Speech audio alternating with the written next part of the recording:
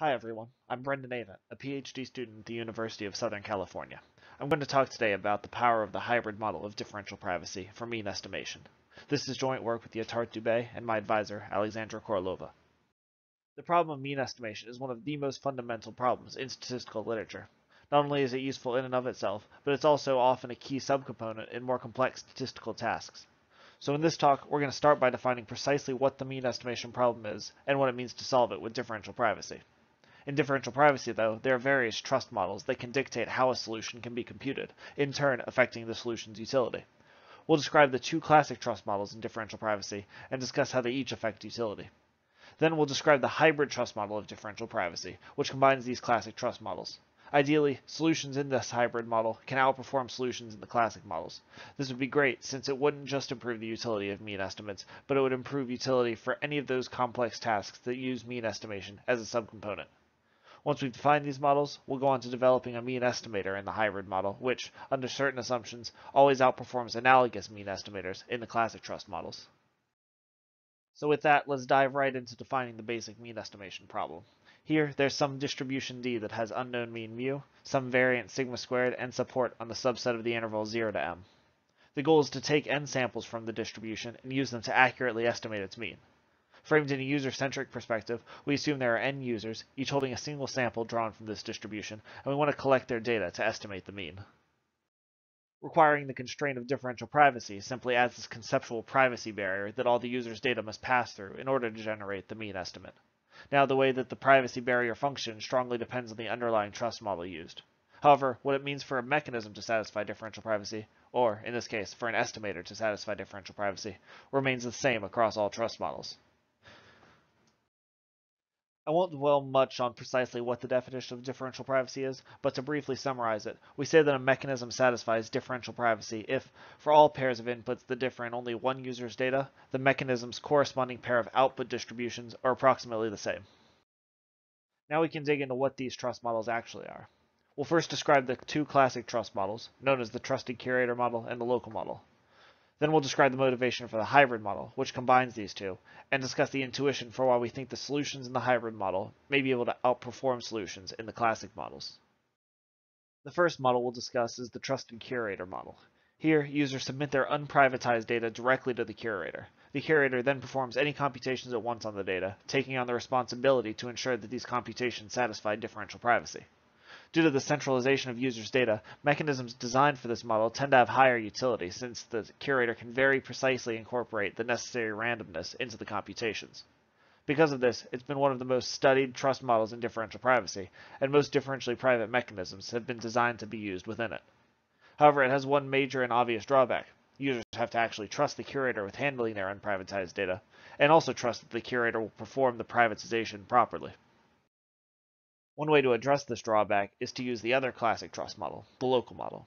This one is on the opposite end of the trust spectrum. Here, each user first privatizes their own data, denoted by the privacy barrier now directly on each user.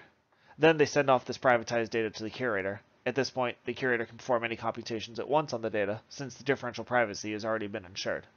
This is great because it requires essentially no trust from the users. Unfortunately, the downside is the utility of mechanisms in the local model are known to typically be worse, sometimes significantly so, than the analogous mechanisms in the trusted curator model. Anytime a differentially private computation is going to be performed, one of these trust models needs to be chosen.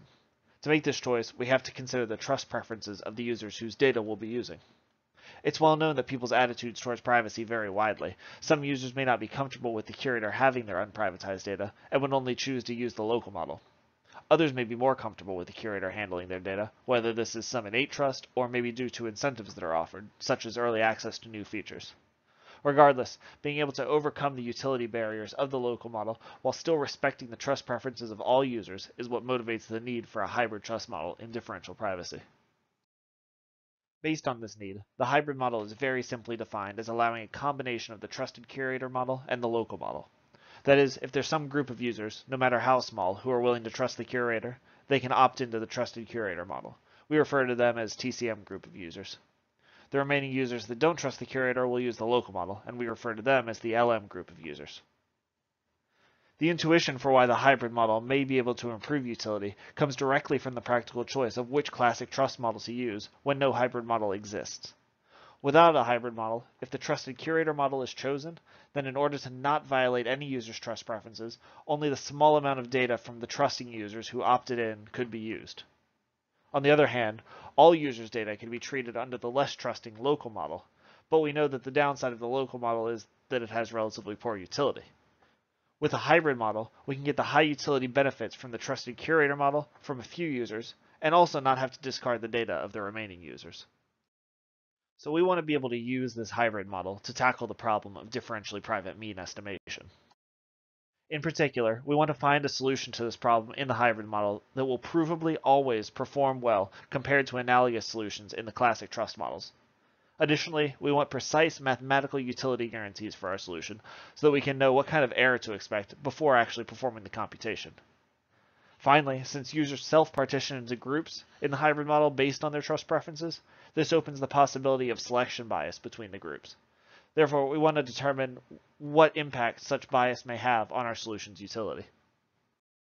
To get started with this, we revisit the problem of mean estimation, now viewed through this hybrid lens.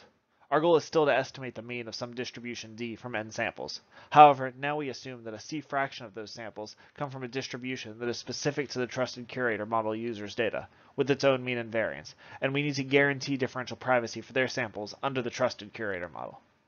The hybrid model is most interesting when the number of TCM users is small, so we can typically think of c as a small percentage, or even a fraction of a percent. Then, with the remaining 1 minus c fraction of samples, comes from another distribution that is specific to the local model user's data, with its own mean and variances, and we need to guarantee differential privacy for their samples under the local model. So now we're using a total of n samples to estimate the mean of this mixture distribution, d, ensuring differential privacy for both groups under their preferred trust models. To measure the utility of any private estimators we present, we benchmark them against the non-private empirical estimator, which computes the straightforward mean of all users' data.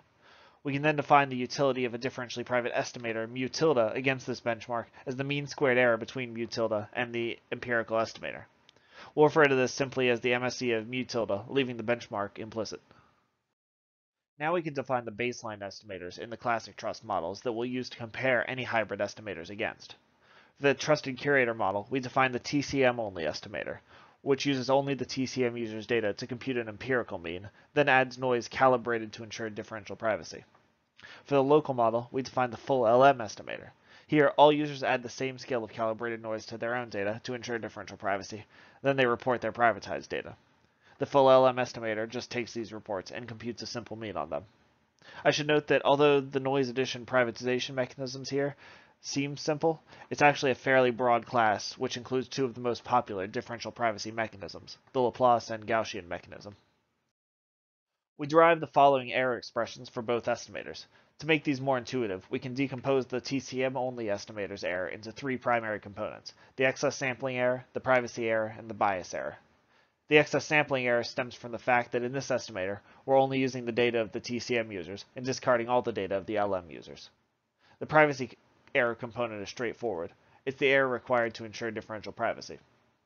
The bias error similarly stems from only using the data of the TCM users. However, this error is induced because the distributions between the two groups may be different. Looking at the full LM estimator's error expression, it's much simpler because there's no excess sampling or bias errors, since the data of all users is used. Instead, there's only the error that stems from ensuring differential privacy. From these, we can intuitively expect that the full LM estimator will perform relatively well when its privacy error is low, when the data variance is high, or when the two groups' distributions significantly differ. So recall that our goal is to design a hybrid estimator that performs competitively against, or preferably outperforms, the baseline estimators. Towards this, we define the relative improvement of a hybrid estimator over the best baseline estimator as this ratio between the better of the two baselines errors and the error of the hybrid estimator. At this point, we're almost able to define our hybrid estimator. We just need to define one more local model estimator first, which we call the LM-only estimator. It's very similar to the full LM baseline estimator, except now, instead of using the data of all the users, we only use the data of the LM users. The reason this wasn't proposed as a baseline estimator is because it has strictly higher error than the full LM estimator.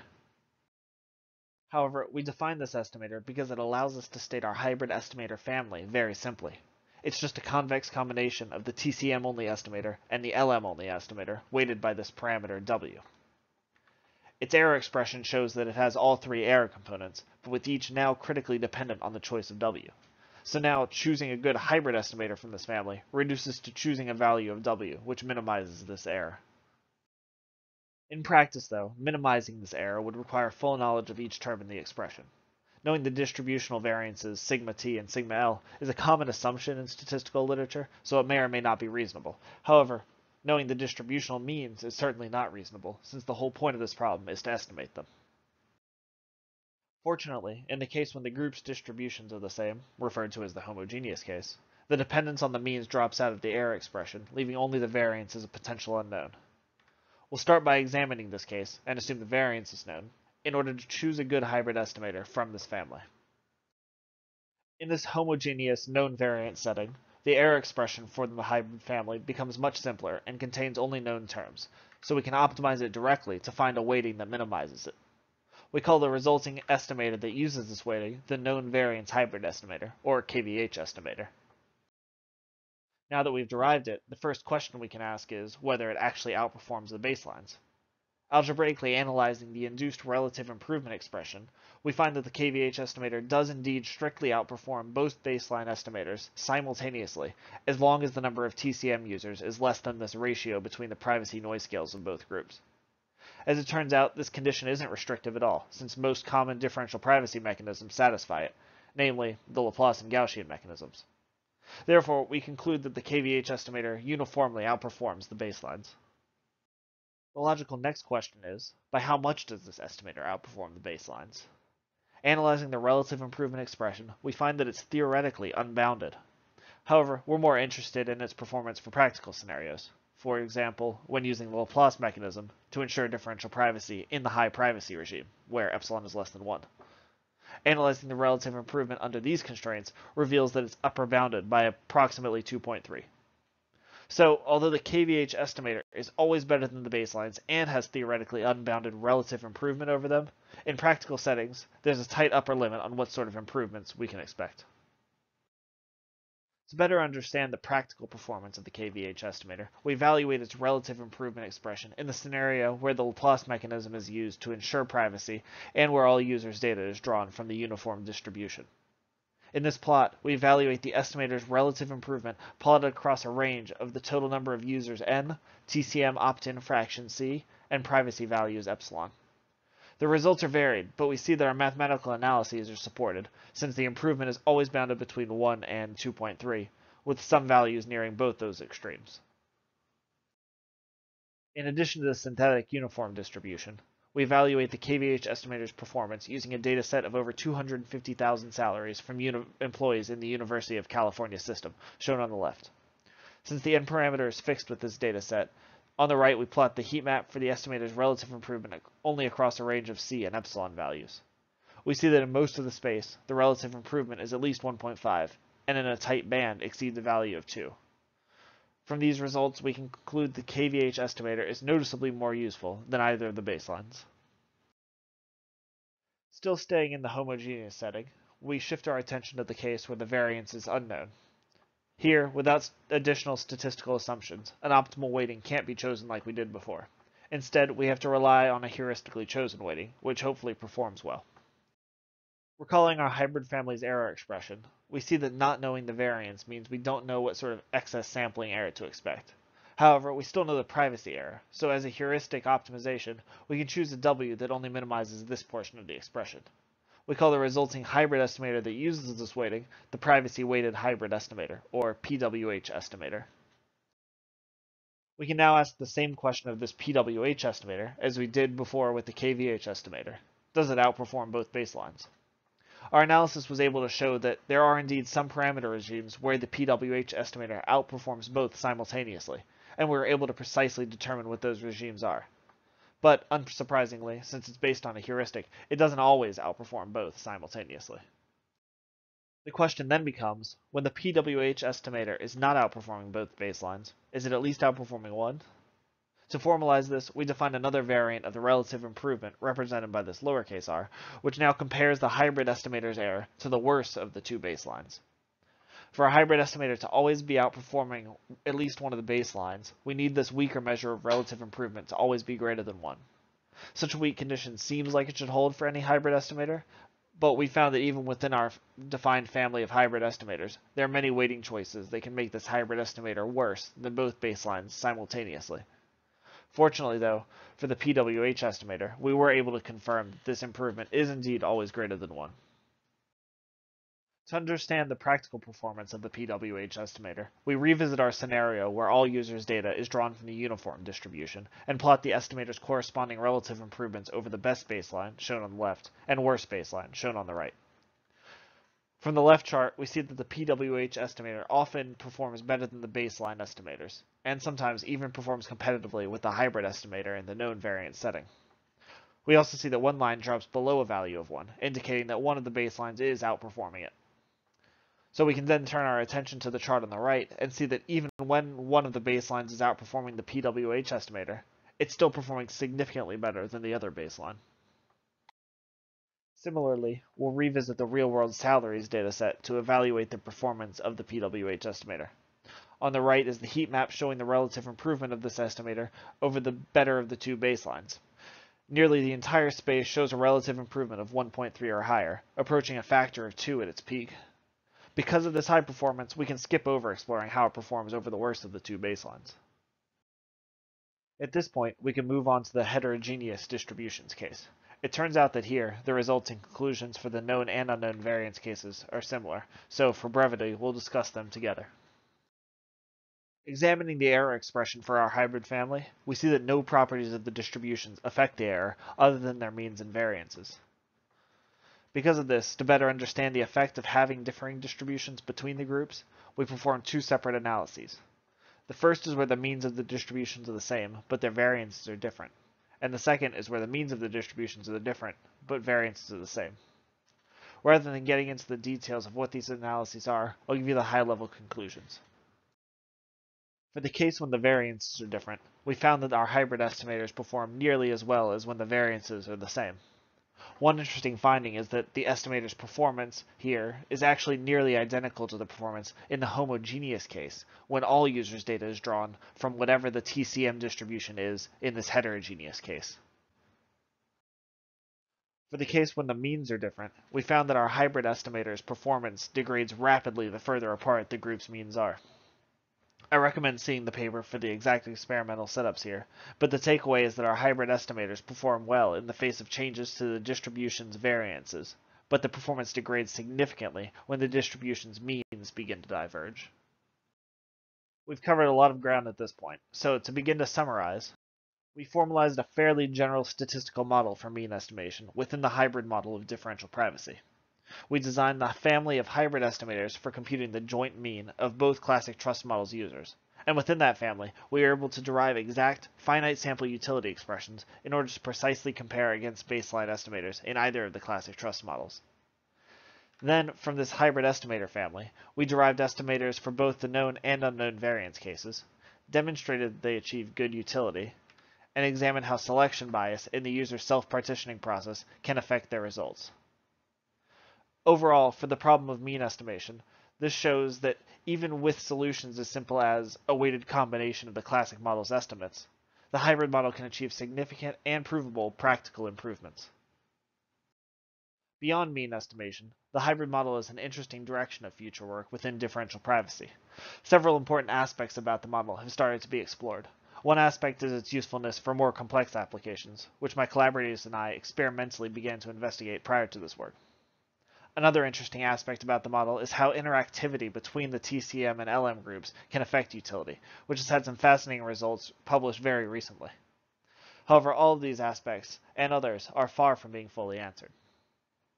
Moreover, other types of hybrid models have been gaining traction in the differential privacy community. One is a public-private model, where most users are guaranteed differential privacy for their data, but some users are willing to contribute their data with no privacy protections at all.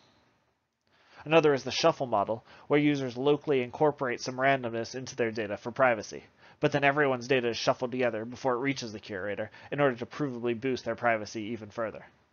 These hybrid models, possibly in combination, provide significant hope that useful solutions to many difficult problems can be found while still providing strong privacy guarantees to the users. And at this point, I'll conclude. Thanks for listening.